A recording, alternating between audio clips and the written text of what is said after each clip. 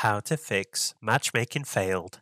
VAC was unable to verify your game session. If you have just literally loaded up your Valve game, in my case it's Counter-Strike, and have decided to play an online multiplayer match and have immediately received this error message, then I have the fix for you. So what you'll need to do to fix this issue is minimize the game that you're getting this error message in and open up your Steam client. Once you've got your Steam client open, just close the game by clicking on stop in the client and then click on confirm. Once the game has stopped running, find it in your client library. So in my case, it's Counter-Strike Global Offensive. Right click on it and then go to properties. In properties, click on local files. In local files, look for where it says verify integrity of game files. Click on this and then the Steam client will start verifying the files for integrity for that particular game. I'll be back with you once this reaches 100%. Alright guys, I'm back, and as you can see, once that process is finished, I have received a status from the validity check which says 5 files failed to validate and will be reacquired. Now what you should do as good practice is close the Steam client and reopen it and then start your Valve game once again. So I'm just going to do that. So I'm just going to X out of the local files window here, and then I'm going to navigate to the top left hand corner of my client, click on Steam,